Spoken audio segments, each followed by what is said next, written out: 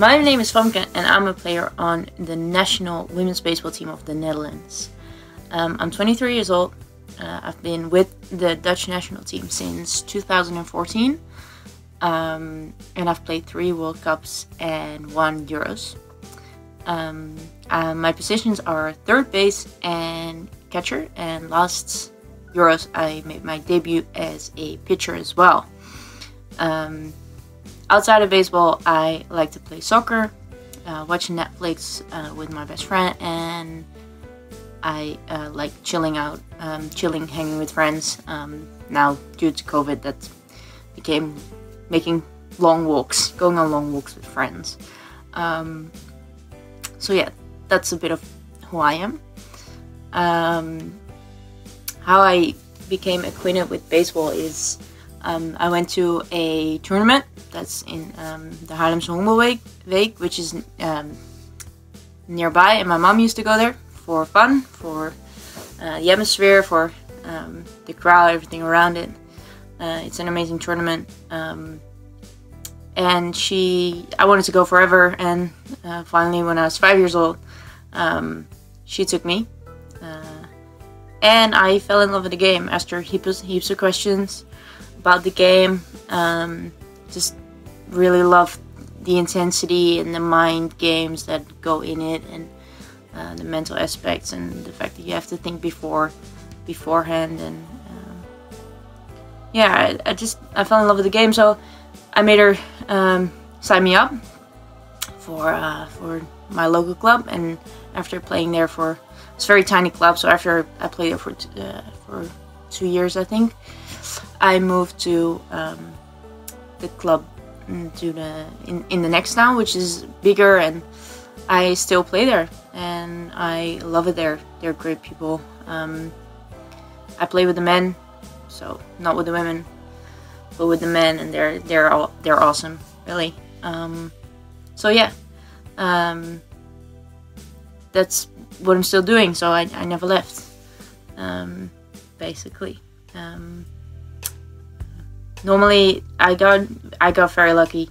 The guys I play with now are amazing, but along the way I also tried out for some selections, and there were some difficulties. Me being a woman, playing among men. So what I encountered was one time I tried out for a selection. They were gonna play, I think it was juniors, they were gonna play Div 1, and I tried out. I was not the best there, but like I was alright. And yeah, the parents complained to the coach that if I would make the team, they would keep their boy, like their son, they would pull him from the team because their son wasn't gonna play with a girl. They thought all the parents thought that their sons were gonna make it in America, gonna make it big. Well, they never did. No surprises there. But yeah, their son was gonna play with a girl. So I didn't make the team because it was either me and no team, or no me and having a team. So it made sense. But yeah, that's a difficulty. But in the end, I still ended up playing Div 1, not that year, but like a couple years later, I still played juniors Div 1 with my own team. We made it. We had a very good team, and I still made it. We came in 2nd of the entire country, so that's not bad. Yeah, that was pretty good. So I overcome those kind of difficulties you can overcome as a lady. Like, as a woman, there's no reason why you shouldn't be able to play on a men's team. There should always be one that is your level, and you determine your level based on your skills, and not based on your gender, I feel. Yeah, so that was one of the difficulties I overcame. Another difficulty is, I think, injuries. Always injuries. My shoulders, well, not great. Some issues here and there, but my physio appointment, and my physio is very sweet. He tries to fix it he tries to fix it again and again. So we're good on that. That'll help. We'll overcome that just by working hard, and don't throw when your physio tells you to throw. That's really good advice. Yeah, and other difficulties, like it's baseball, you get hit by the ball and you're a bit scared of the ball. Got hit in the face a couple times. Got hit in the hand, broke my hand. So, and then to get back, your mind needs to take a step to not be scared anymore. And that just takes time and a lot of practice. Everything comes with practice and putting in effort. And I think if you put in enough effort, you put in the time, the energy, then it'll be alright. Like, you can overcome practically anything. So yeah, that's basically it. Some memorable experience for me, baseball wise, are definitely going to Australia. Not too long ago. Yeah, I went for school. I went to Australia. I knew they had a women's div there, and I kind of rocked up to a club. And then next year they invited me back. So I played a whole season for them, whole summer season, and that was amazing. Best experience ever with Stray Bulldogs. Yeah, in Melbourne, they're great. So that was really good. Playing for State Victoria was awesome too. Totally different experience, but is that I went to Cuba with the Canadian team. Well, not the Canadian team, but like they have a girls development camp. And yeah, I got invited along when I was like 17 years old, and it was amazing. Met so many lovely people there. Yeah, Cuba is gorgeous. Playing baseball there was amazing too. Yeah, so that's definitely an experience. And of course, all the World Cups I've been to. Like, I've been to 3 now. Should have been 4, but you know, COVID and everything. Yeah, so each one of those was a very memorable experience too, and they have to be, because that's what you play for. You play for big tournaments, and actually playing them and winning some games and having fun, because for us as a national team, we're not professionals. We don't get paid to do this, so our tournaments are our holidays. That's what we do for fun.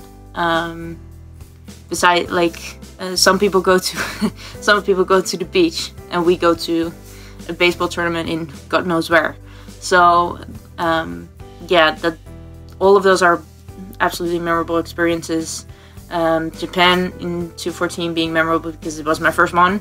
I was 16 years old. I had no idea what was going on. First at bat was crazy against Canada. I saw a curveball I've never seen in my entire life. Yeah, so you learn from that, but that was very memorable. And then second, Worlds in Korea 2016 was amazing because we actually won some games. We played really well as a team. We actually played well. And I won a personal award, so that was a personal memorable experience. But overall, as a team, it was amazing. We had so much fun, also on the bus rides, and that's just it. When you're together as a team, that's a memorable experience already. Like, of course, you can't like everyone, but like overall, being together as a team is amazing. And then last Worlds, Florida was amazing.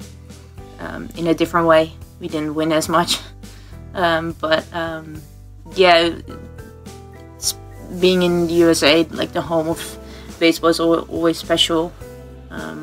Having more weather delays than ever was special. Having to adjust to the situation was very difficult, but also a great learning experience. Have to be that flexible. Yeah, and then Euros, obviously. I made my pitching debut. That was very memorable, and we played pretty well. We almost won. Almost. We didn't, but we almost won. yeah, so I'm looking forward to the next tournament and add another experience to the list. So yeah, that is what you look forward to. That's what you strive to. So yeah, my goal in life, I don't really have a goal in life. I don't have a view of I want to be there in 30 years. Nah, like right now I want to graduate college and get my arm to work and get COVID out of the door. Basically get like to be able to do stuff again, play baseball, play competition, and play well at the next Worlds and next Euros and so on and so forth. But not a goal in life. No, I don't. I'll see what happens. If we're going left, we're going left. If we're going right, we're going right. That's all. So my advice to other athletes: have fun in what you do in life, in what you do. If you're not having fun anymore, quit. I guess it's fine. Yeah, I think that's how I've been living life. At least if I don't enjoy something. At one point I wasn't enjoying soccer anymore, so I quit. Just chose baseball, put all my effort in that, and then after a while I missed it and wanted to go back, so I did that. So fill your life with positives, because life's gonna throw some nasty shit at you, and I think if you enjoy the basics of what you're doing, then you'll be fine. Other advice would be make mistakes, and own up to them. Don't blame someone else. I hate it when people blame someone else for their own mistakes. So yeah, you're allowed to make mistakes, so it's alright to admit that you made them. Also in the field, like if you made an error, it's fine. If you're throwing it first in the dirt, don't blame it on your first baseman that he should have picked it. Yeah, just say like, oh, I'll do better. Yeah, other advice is, one advice that I came about today actually. Something I almost forgot, but you should always train until you don't train until you throw the ball right once. Train until you throw all the balls right. Until you don't make any mistakes anymore. Yeah, put in the effort and you can accomplish anything you want. That's basically it. It's very cheesy, but yeah, that's it. Yeah, that's basically it from my side. I don't have any other interesting stories, especially not ones lately. Nothing's been happening. Gotta love COVID. Yeah, so that was it. See you guys later.